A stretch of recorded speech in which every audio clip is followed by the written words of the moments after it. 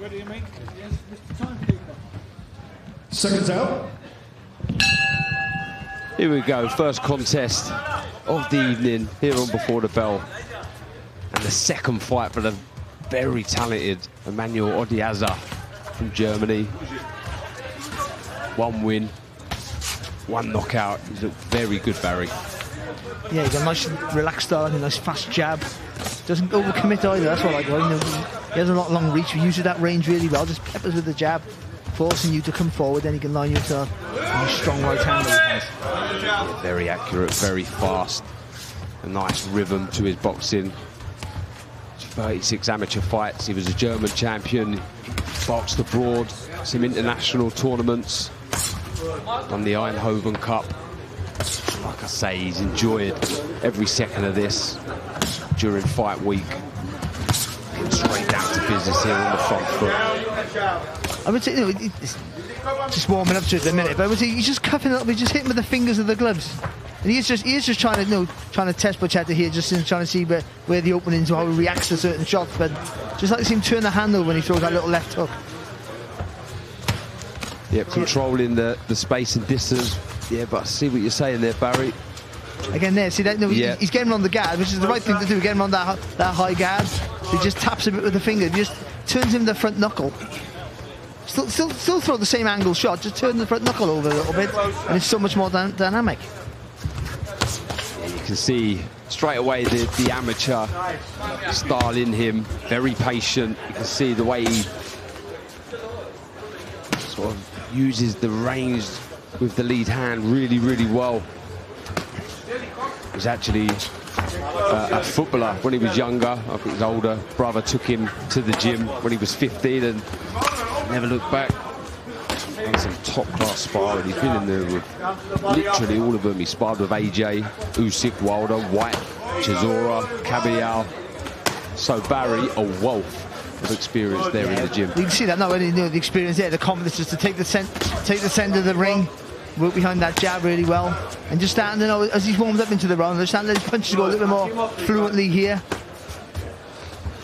But everything's smooth, he doesn't load up on anything. He's all body mechanics. He's turning from the waist when he throws that right hand. Yeah, good variation as well, Barry, like you say. Good arsenal of shots. I like the patient approach. Doesn't rush anything. It's so easy for some of these young guys to want to impress. They all want to, and you can end up making some silly mistakes, but we're not seeing that with Odiase. Controlling everything, Barry. Yeah, but I gotta say, and he is, but I gotta say that left to the body there, just again, a little bit with the fingers. If he just turns the shoulder into the shot and uses the front knuckle as the weapon rather than those fingers, then that punch is twice as dynamic. Well, dominant round from Emanuel Odiase.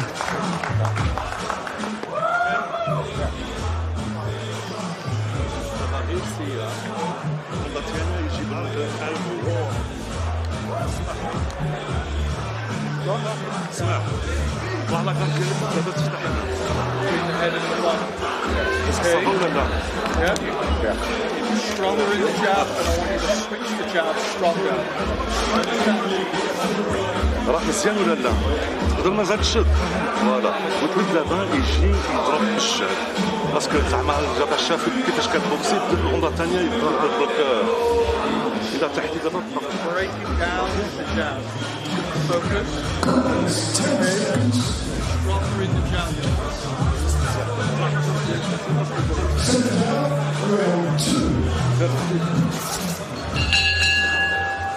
Into round 2 we go. Emanuel Odiase in with Amine Boucetta, and I am very pleased to say myself and Barry are joined by the newly retired, the legend, the gorilla, Mr. John Ryder. John, how are you, mate? I'm good. Thanks for having me here. Oh, pleasure. Absolute pleasure. Well, it's been a whirlwind for you, John. Mate, it's been a crazy couple of weeks and a crazy 13 and a half years. Well, it's been an absolute pleasure watching it all. We'll chat about your career in a bit, John, but let's get back to this one. Emanuel Odiase.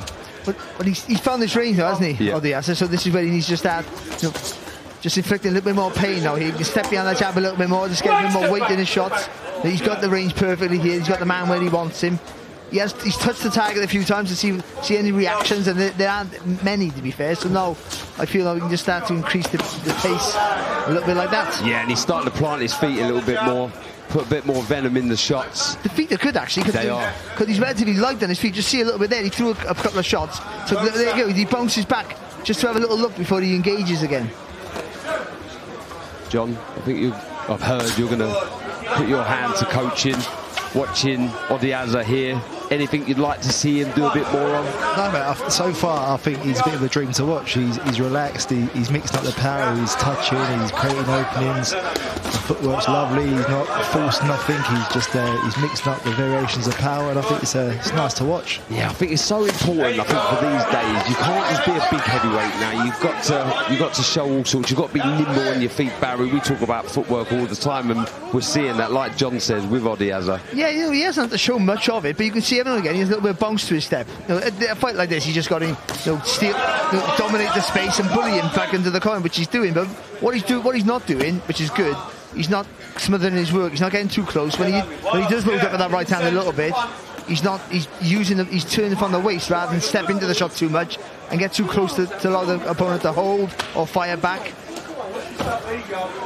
Yeah, Boucetta not offering anything here. Like I say, watching his fights in the past, he does tend to try and survive, move and frustrate his opponents, and you're seeing that to a degree here. Odiase just smothering his work a little bit here. If you're going to lean on the chest of your opponent, the feet, they're better off. I think in any other weight division, I think he is doing the wrong thing, but in the heavyweight division, when you're much bigger than the guy, you lean that weight.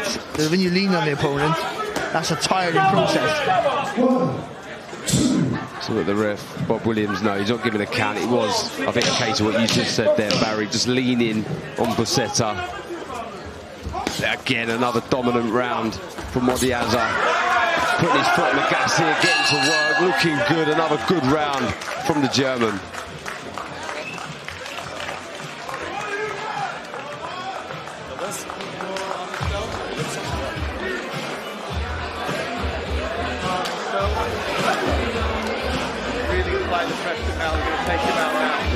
Looking nice and relaxed. Jumbo in the corner, familiar face at the shows in this part of the world. Taking on, I always like to see this, Barry and John, is a young fighter looking at the coaches and taking in all the instructions. Yeah, well, in this stage of your career, it's important to know because whatever you're doing in the gym has to be replicated in the ring. So you listen to what they say. They're doing the right thing. You just do this, do that. You have to remember what you're doing in the gym. Just go, this is what we did. Do it again. Yeah, just a second to absorb it all, what they're saying, and sometimes it's a matter of millimetres. So just observe what's being said to you and make the necessary changes. Into round 3 we go. Brilliant start from Emanuel Odiase. We've seen a bit of everything. Good ring IQ, boxing nicely, quick hands, good variety with the shots. Nice little feint there, trying to get Boucetta to lead, but he doesn't take the bait. I've been impressed so far. Like I say, he's part of AJ's 258 management team, and says he's got a really good relationship with AJ. He's there, he's a mentor, Barry. Sorry, that was good there. Just a little feint before he threw the jab. Again, did again there. That was a nice chopping right hand there. He was lucky there, Boucetta. He fell short of the shot and got caught with the counter right hand. Step back. Just starting to slowly up the tempo, John. Yeah, I'd like to see him really step on it this round. I think he's got the beating of him this round. He just needs to force the pace a bit and put the shots together more. And because he doesn't get too close to the target, he punches long and keeps it long when he throws the shot. You can let his punches go. He doesn't have to be too clever. 3 or 4 straight shots right down the line. That'll back him up. You got good footwork, and it means he can steal the space cleverly without getting too close. He made some last-minute adjustments, like really, really well. He went to throw the hook there and just stopped it and just went with a jab. But it's just good maturity. What a great time as well to be a young heavyweight. You know, some of the older guard are coming to the end of their careers. The division's going to want to start looking for new stars, and when you've got the talent that he has, it's got to be very exciting. Yeah, well, of course, it's a great time because they've still got a couple of years left, haven't they? And he's got a few more years to develop, of course. It's still who knows where he's going to end up. That's the exciting part of any guy that turns professional. You don't know where you're going to end up. Look at John. Look at you're the mixture with the box Canelo. You never saw that when you turned pro, would you? No, it's not about where you start, it's about where you end up. Yeah. I tell you what, you wouldn't mind being a pound note behind John Ryder, would you? Or Darren Barker, that's for sure. Back to this one now again. Odiase in front of Boucetta. Sitting in the pocket now, letting the shots go. Credit to Boucetta. He's not moving as much as I say that. He steps back, but the hands are high. He's trying to throw the odd shot back. I think that may suit Odiase, may create further openings, but I've been very impressed with Odiase. Just a double jab right hand, that's all. Stab the first jab really has, which stops him in his track. Then the second one just gives you a bit of rhythm for that right hand on the middle. Yeah, doing the right thing. I like to see him drop these body shots immediately after the head shots. Yeah, I think a bit longer with a head shot, a bit more around the guard, and then drop it to the body. Another very good round for the German, Emanuel Odiase.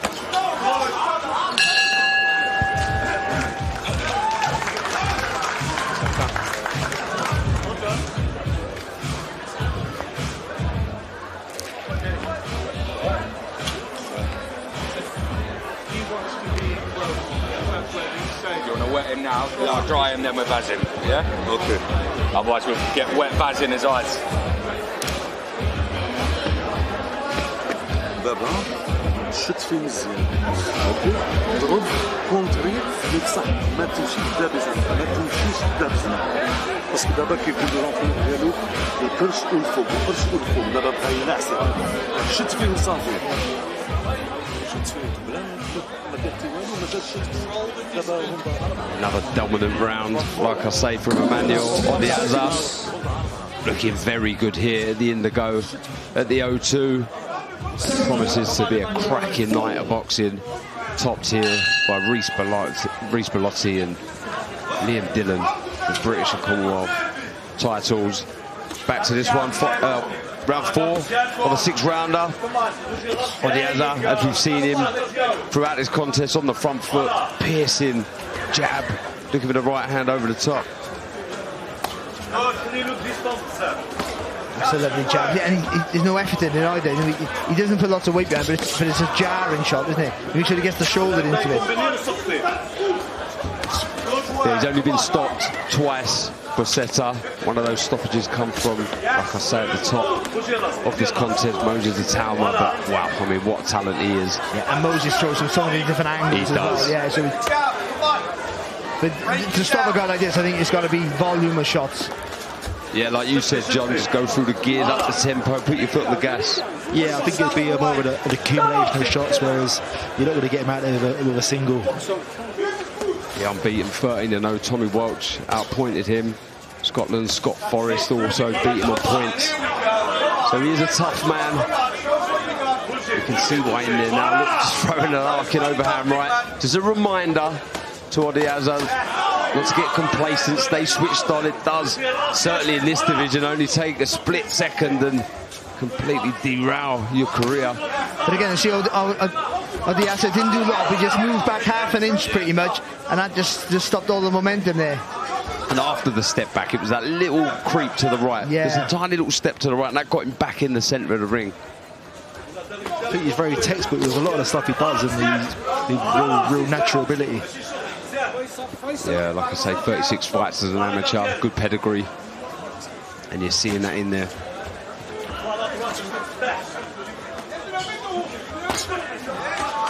Switch of stance here. Trying something new. Variation with that. Southpaw lead jabs, stabbing it into the body. He's not taking the bait though, Boucetta. Good workout so far. He's having it all his own way, but I think he's going to understand as he goes through the ranks. You're not going to stop everyone. You're going to have to work and look for your openings, or, as John says, you know, go through the gears, start plugging away. He seems pretty content to win on points, though. He's not rushing nothing, he's not forcing nothing. It's all coming off the jab nicely. And listen, modern day boxing, people are looking for the knockouts too much. Yeah, and he's boxing, and again, he's sort of boxing within himself, and everything's nice and loose. Good technique, as you already said, John. I think he is very textbook in what he does. But he has started having some big right hands as the rounds have gone on. I think the pace has increased. Yeah, like I say, tons and tons of top-class sparring. AJ Usyk, Wilder White, Chisora Caballo. John, I know you sparred with the who's who of the middleweight, super middleweight divisions. How much does that help your progression as a professional, that top-class sparring? I think it's invaluable. I think we've done tons around over the years, and they just stand you in such good stead moving forward in your own career. Yeah, that was my cue there. That was a bit of bait there, just so you could mention me, John. And I took it. Yeah, complete survival mode for this man here, Barry. Yeah, well, listen, we know what we're going to get, and it's not about him, is it? It's about how we can react to it and give Odiase some rounds or give him some problems. And he's giving him the rounds, he's not causing him any problems. And I got to think that's Odiese's ability. The fact that he's been able to keep it long, work the jab really well. The basics, the fundamentals, he's doing well, and they're working for him. The nice jab, the 1-2 down the line. Just my only real criticism would be he hits with the fingers. That's all. He just doesn't turn his hands over in his shots. And I think if he does that, some of the shots he's landed with tonight might have been finishing punches. Yep. I've been very impressed. A couple of little things to work on, but an awful lot to work with.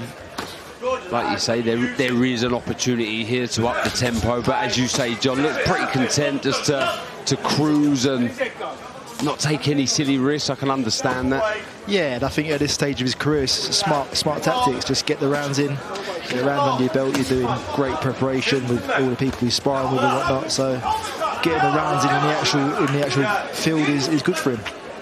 Just trying the uppercut, and again, I think that shot is there for him. He's a shorter man, Boucetta. But he does keep them elbows tucked up well. You just see there, Barry. And he sits on that back foot a bit, so that sort of takes the uppercut away a little bit, doesn't it? But you see there, now he's getting a bit tired. He's just starting to lean over that front knee a little bit more, as we see there. And that's where, especially with the fast feet there of Odiase, if he can take a little step back and whip that uppercut through the middle, it's a shot that might work for him. Good work as he's back Boucetta onto the ropes. A 1-2 left hook, looks for the right hand round the side. This is better. Starting to go through the gears a bit here. Odiase just switches to southpaw again, poking out the jab. Looking for that left hook from the southpaw stance, just raising the tempo. Must have heard you, John.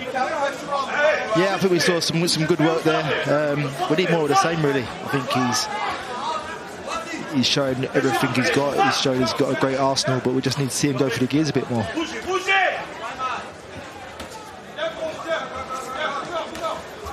Let's move into his left as he holds the centre of the ring. Odiase. He's a fluent sort of fighter, isn't he? So he's not really an explosive sort of fighter. So he wants to be light on his feet. I think if you come at him, he'll probably spin you around and pivot around the outside and throw combinations. Lovely. He's happy to sit inside. Some amateurs turning pro in the first few fights like to stay out of trouble, don't really like to sit in the pocket, but we're not seeing that with Odiase. Happy to plant his feet, stand inside, doesn't get flustered, doesn't panic. Nice little right hand there, more of an arm shot, but he felt that one, Boucetta. This is good work again. And he felt it because it was the first time he turned his hand over. Funding right hook as well. This is good. Referee Bob Williams having a look, just edging a bit closer. He's unravelling slightly here, Boucetta. There's a smile on his face as he went back there. Boucetta. They're both smiling, though. I don't know who's enjoying it more. Yeah, it's true. Boucetta, he's been there, he's seen it all before. But he's under the cosh here, taking some big shots. Again. Looking for that finishing blow again. The referee having a look, but he survives the round, Boucetta. With a wink to the corner straight after. I think he's happy, he's content. But there was a left hook there, and that last little combination, the left hook just wobbled him for the first time. He'd been knocked back a few times, but that left hook wobbled him. I think that was the one shot that really did hurt him there. Coming back to the corner there in that round. It'd be interesting to see how he approaches this last round. Yeah, and he doesn't load up with the shots. And what I like about Odiase, he just put that shot there. He was just very accurate with it. Let's have a look at the shot. Just 1-2 on the forehead, Barry, and then comes round with a left hook. He trying to do a little Lomachenko there, wasn't he? He hit the hand down to throw the left hand there in the southpaw stance. But he got through with some shots at last and sustained the attack, didn't take a step back, tried to keep the pressure on. There's that left hook there, right in the last hook coming, the left hook just wobbled him a little bit. And he tried to maintain the pace just maybe 10 seconds earlier.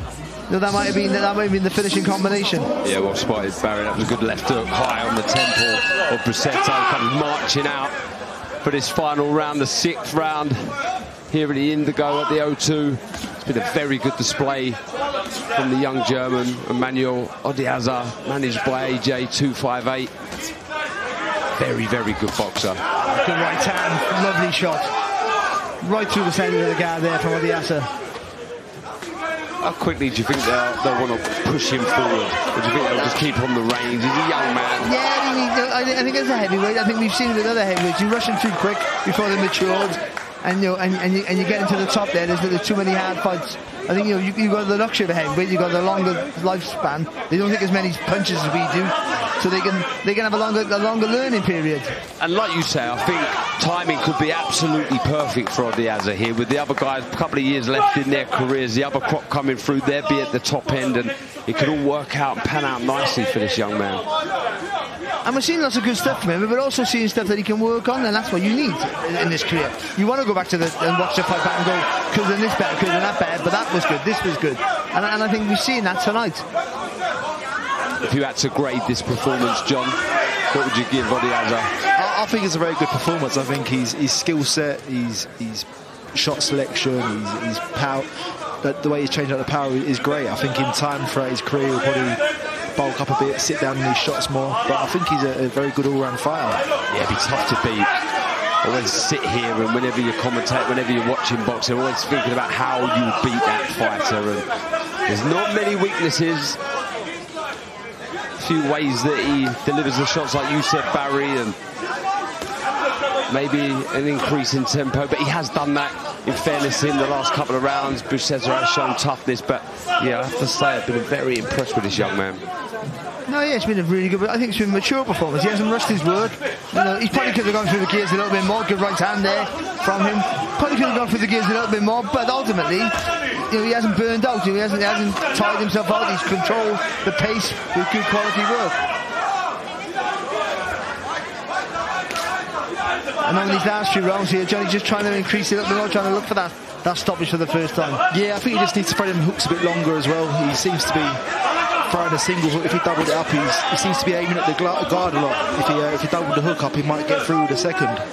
Yeah, finishing the show in style, leaning on Boucetta, but working well with a good variation. The shot selection, like I say, has been impressive. You see that feint, he's switching, he's enjoyed himself in there, and like I say, he entered the ring with a big smile, and no doubt he's going to be leaving with a big smile after a successful second outing as a professional here, like I say, at the Indigo, at the O2, which promises to be banged out, noisy, loud, packed this evening.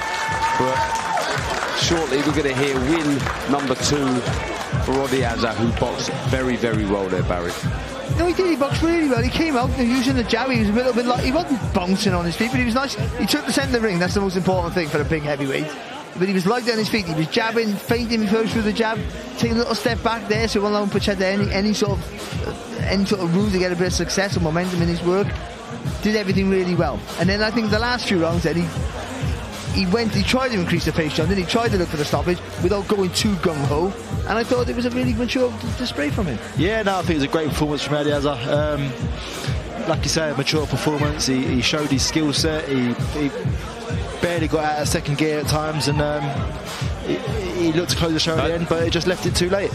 Yeah, my only criticism, and I think it's a genuine thing that he can work on, is he doesn't turn his hands over with the shots. Yeah, I agree, and I just think in time that'll probably... I suppose he's like that growth mindset with working with AJ, that he'll listen to AJ's advice, he'll take it on board, and he'll learn from this. Yeah, he'll learn for sure. Very, very good talented fighter, good personality. He's an absolute unit, you must say, as well. Lot to work with for this young man. A future star of the division, no doubt. We just wait for Boucetta to remove his right glove, and we can hear the verdict from our MC for the evening, Mr. David Diamante.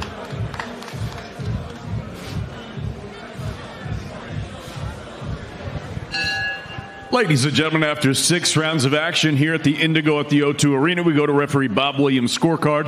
It reached 60-54 for your winner. He's still undefeated, Emanuel Odiase. Yeah, Odiase goes to 2-0 as a professional. Looked very, very good there against Amine Boucetta. And if you needed any reminding, I'm sure you don't, there is a big matter of the Super Bowl this week.